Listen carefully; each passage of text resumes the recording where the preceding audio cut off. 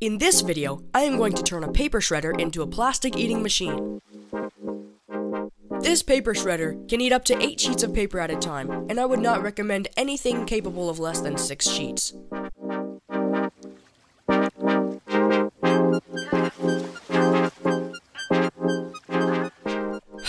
There's always that one pesky screw.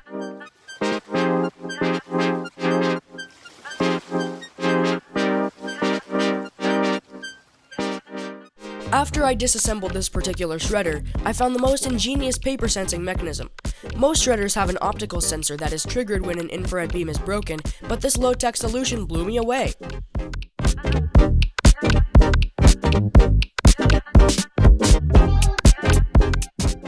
Now we have to remove the switch that senses if the shredder is sitting on the can. If it isn't, the shredder won't run, for safety reasons.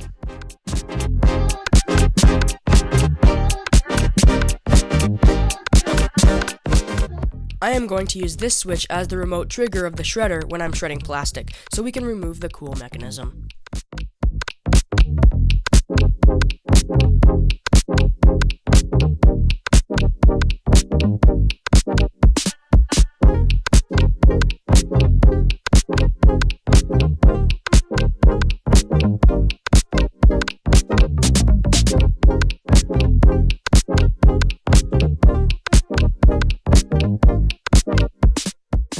I am taping down the can sensing switch so it always thinks it's on the can.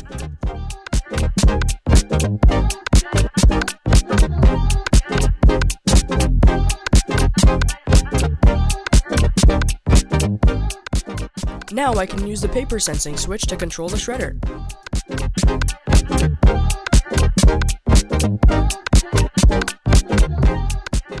We need to take off the top plastic shroud as it isn't wide enough for most plastics to fit into.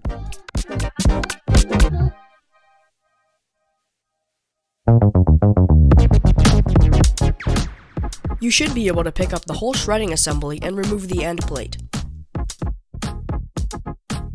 We're off to use the garage to use the Dremel. My carpet can only take so much. There are 2 screws that are inaccessible without disassembling the gearbox, so we will cut their heads off so we can remove the shroud.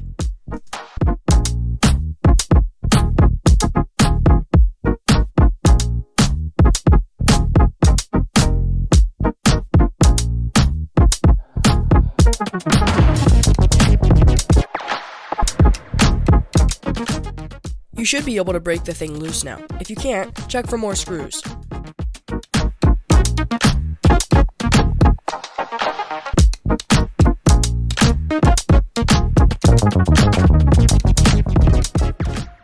We need to widen the shroud to about 2 inches now, so get ready to breathe in your monthly dose of ABS fumes.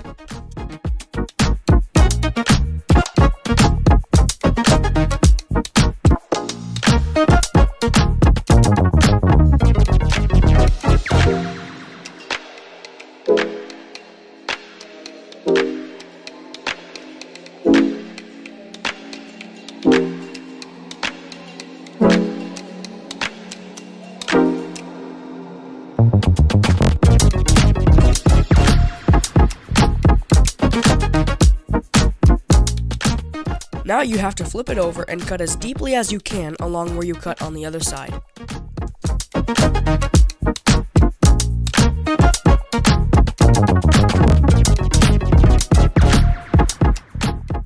You should now be able to break the pieces loose with a flathead and whacking tool.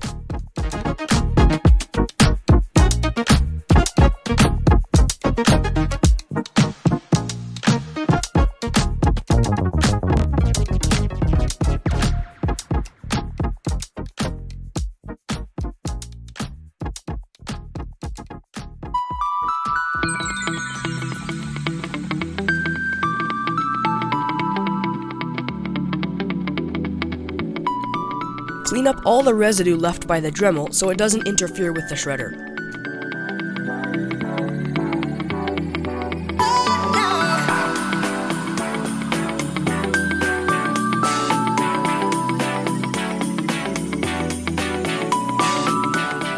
Let's install the shroud back on the shredder.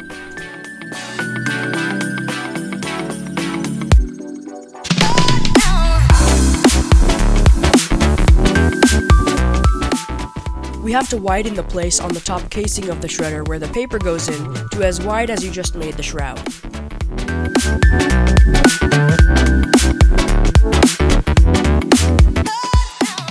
Reinstall the end plate that holds the bearings.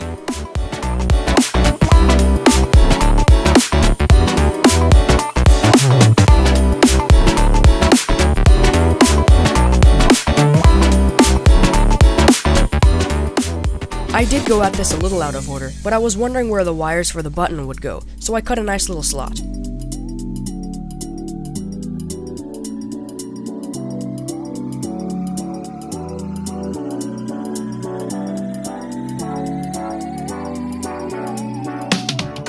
That's it for the inside of the shredder.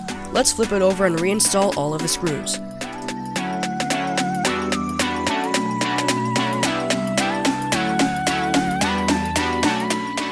We have to make the hopper now, so I started by bending a little piece of metal to a 100-degree angle. This part gets a little complicated and dangerous. You need to get the sheet of plastic you are using as close to the blades as you can without them rubbing on the plastic.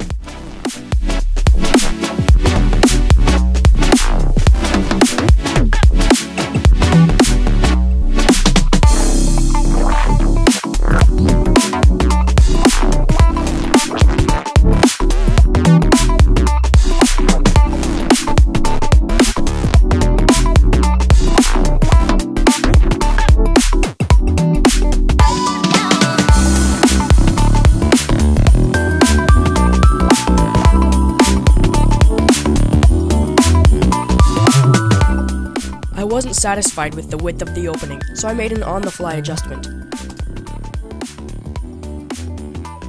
Here you can see that I have made another side with a plastic angled bracket. For the smaller sides, I cut some triangle-ish shapes and just duct taped them on.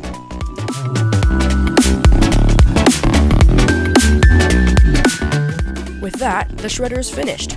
Let's shred some stuff.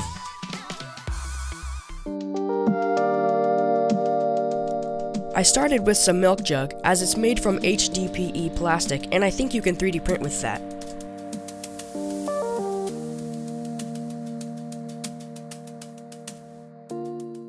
After the first and second time through, it is not ground small enough for use in a filament extruder.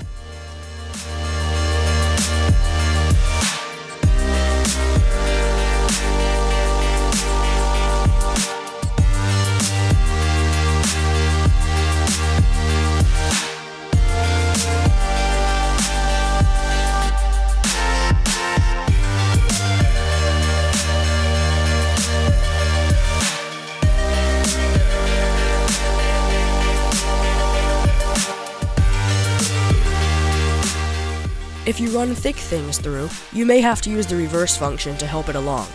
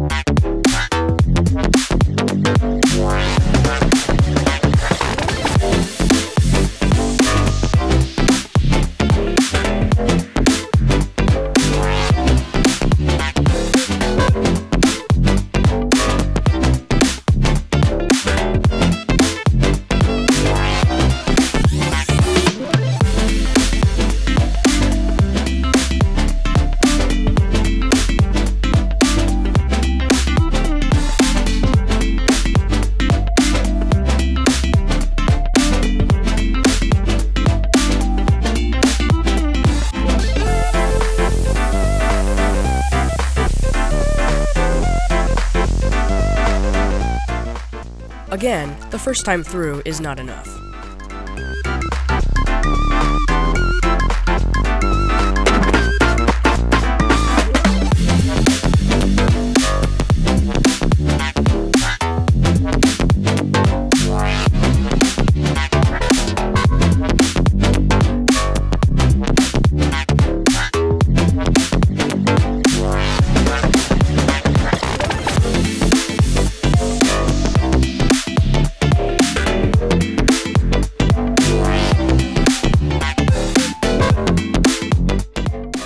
The final result is still a little rough, but should still be usable in something like the filament.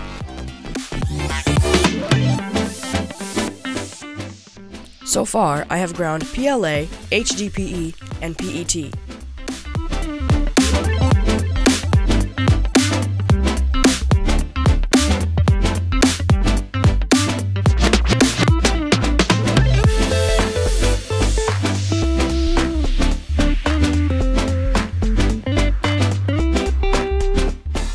Our final yield of PLA was 225 grams. Not bad.